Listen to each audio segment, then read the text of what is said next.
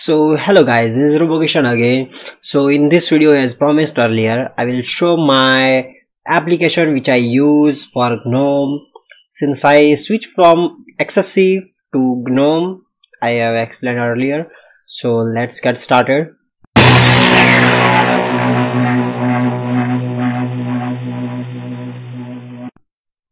So first of all, this is my application menu, and as you can see, I use Mac Ubuntu OS Dark gnome theme.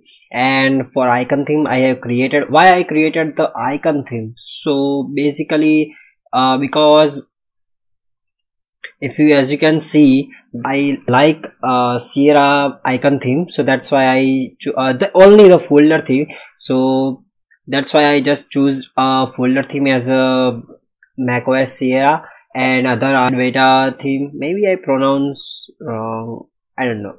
So the default, the my theme is actually inherited from Advaita theme, this one default, and this is dark theme. Actually I use normally macOS simple theme. I love macOS theme, only the theme. So this is like macOS dark theme. It's nice, and I use this extension for power saver and power performance mode. This is the turbo boost of Intel and everything else. Now for text editor, generally I use Sublime Text, like Sublime 3.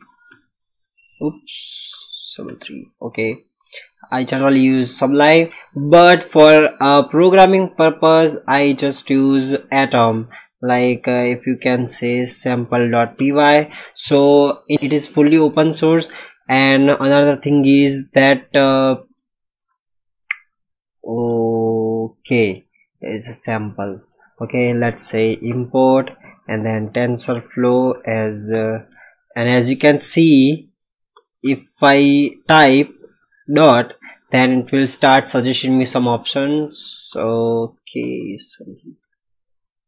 Okay, it will take a lag sometimes, but it works generally fine. So that's it for programming purpose. And another, I am an Android developer, so there is Android Studio, and let's take a look here. There is Android Studio, Atom, and I don't use G's. I generally use GUVC View. Okay, so recently I am this recording, so maybe there's the error. Okay, now for tweaking purpose, I generally use dconf editor and Conky. I will show you my Conkies as well. And for browser I use Firefox most of time, but for other reasons I also use Google Chrome, so there is a 50-50 chances of browsing. And Google Keep for notes, GIMP for thumbnail making and other photoshopping stuffs, FileZilla for my servers which I have to transfer file online, and Nautilus as well. Grub customizer to customize grub menu and theme of the grub, font style and other stuff. Inkscape, it is an open source, best open source software for vector image .svg file creating. And the Handbrake, I don't use a file formatting in Handbrake. I generally use VLC, it is very easy. Now Htop, yes, I use Htop in my main desktop daily. As you can see, everything is running on Htop. And also sensor. So I have a NVIDIA GPU, so if I use NVIDIA, then it will start showing me the NVIDIA temperature. So let's see, if I run OptiRun Python 2, then yeah, that's it showing my NVIDIA GPU because it's turned on right now. Let's say exit. Now NVIDIA is off, so it just go off. That is fine.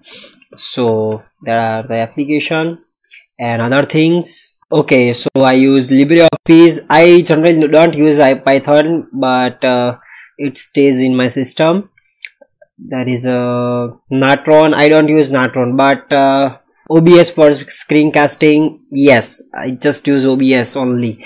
Yes, there is a simple screen recorder also. It is very helpful for me, but for pro reasons actually I have to move for OBS because it provide inbuilt noise cancellation and other things easy. And Pocket, yes, I use Pocket for bookmarks and anything other stuffs. Master PDF Pro. So I have earlier said in my early videos that Master PDF Pro is a nice video editor for Linux. It is free. It requires some keys to perform some tasks, but basically all your basic tasks will be done in the free version. Then yes, NVDoc. So which NVDoc I have installed? So when you say NVDoc, then it is basically for a normal NVIDIA graphic card, but I have a Bumblebee enabled, means I have two graphic card for Intel and Bumblebee, so I have to use this one. And as you can see, it work well. Let's see. Yes, it's working fine. Okay, now another thing, yes, there is a symbol screen recorder. For my daily email service I use Thunderbird, and as well as I use Gmail app in Android, and sometimes I log in through browser also, but Thunderbird made all things easy because I have a mail account from other services also, so all in the one box. That's it for Thunderbird. Now terminal, yes, Tilix is a very good terminal. I use Tilix. So sometimes people ask me, how did you make your Tilix looks like this? So there is nothing fancier. There is a Tilix, install it using this Tilix. Okay, that's it. Okay, have you installed it? Tilix bin, because Tilix don't work out me for well.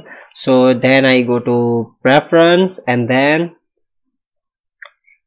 go to this default, then colors and Monokai. I love Monokai. As you can see, my atom theme also has a Monokai.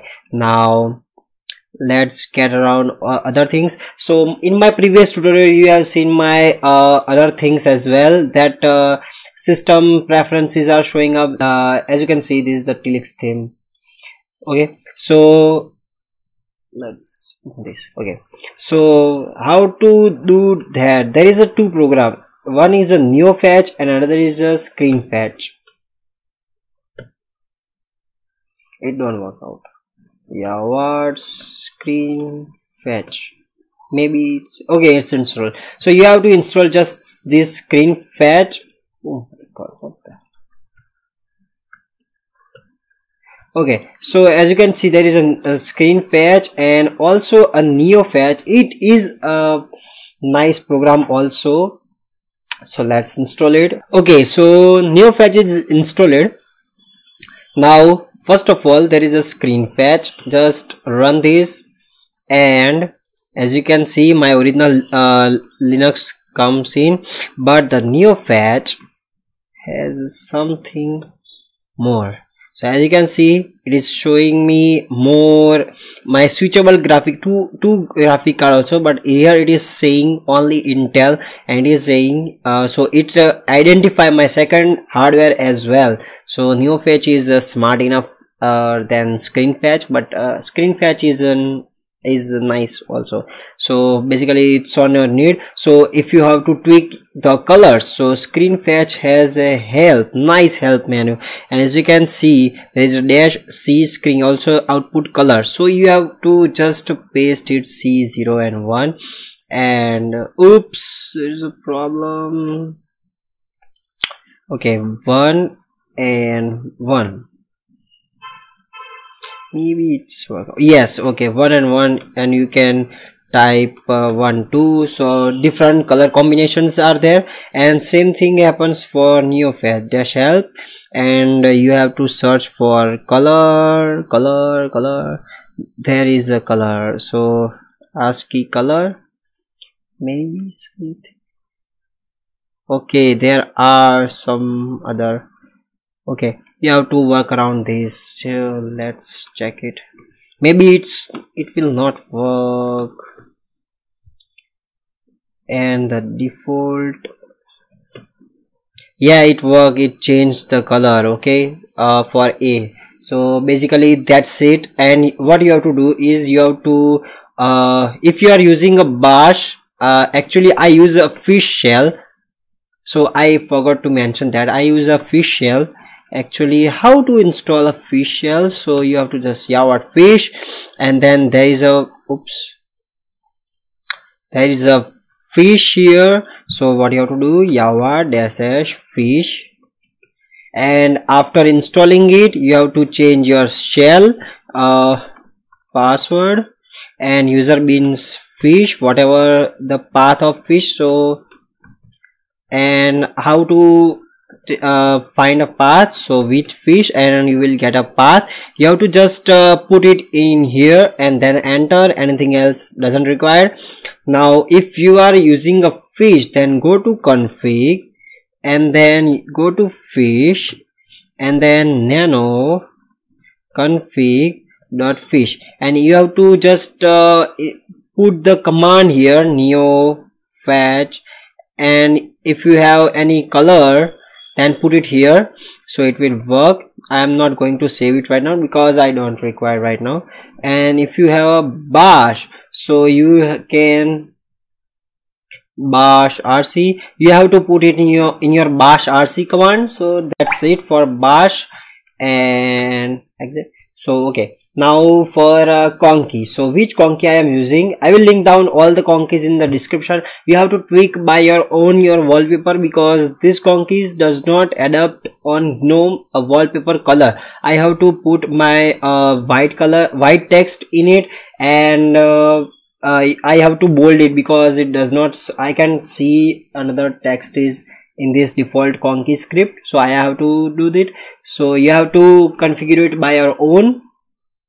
If you have any question on that customizing script, let me know in the comment section.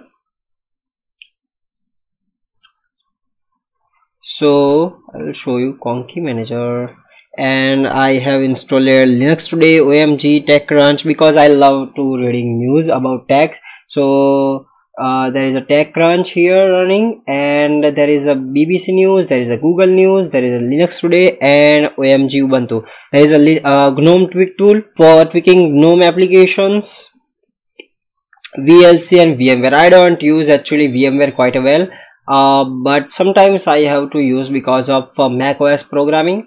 That's it for applications. Now yes, this allcast receiver, I use allcast receiver for casting my Android app to my laptop screen. And let's move around to my favorite apps. So there is a Nautilus, Firefox, Terminal, Telix. There is a Blue Man. Actually, Blue Man is a application to transfer your file from one device to another. Oops.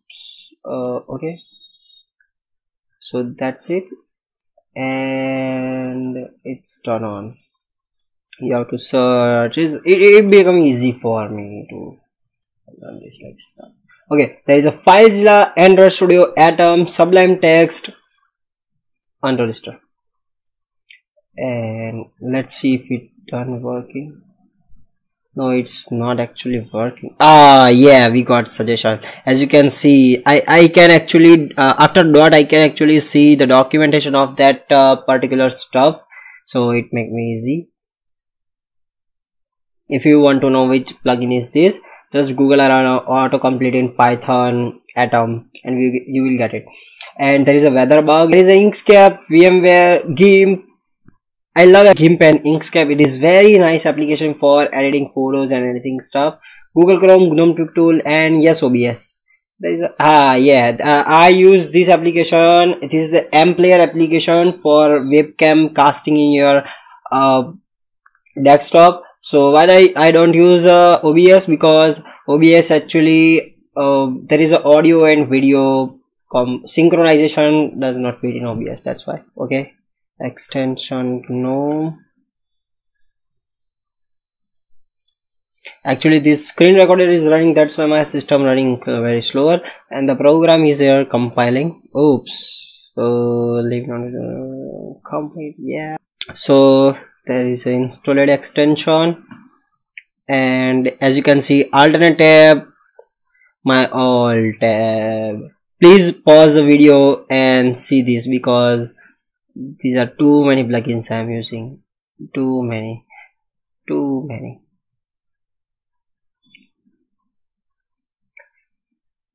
Basically, the required plugin is this. This is the power saver and performance plugin. It's a fabulous plugin. So it is yeah, it is a CPU frac plugin. Yeah, this is. I have to just turn on, and then you have to performance mode, and it goes in performance. If you want to check, so if you type cat sys devices system CPU 0 CPU frac scaling, just pause the video and check it, and then run. It is in performance, and if you change it for power saver, and then yes, it is in power saver. So first time it will ask your password, then it will automatically add you in the changing CPU governor, and it works just fine. It is a powerful thing because you have to just performance, then power saver. You don't have to look around and any software like Windows, and you have to put that software and run in background and anything stuff that is an annoying stuff, and it is here. So thank you guys for watching, and if you have demand something else like this, so I will put let me know in the comment section.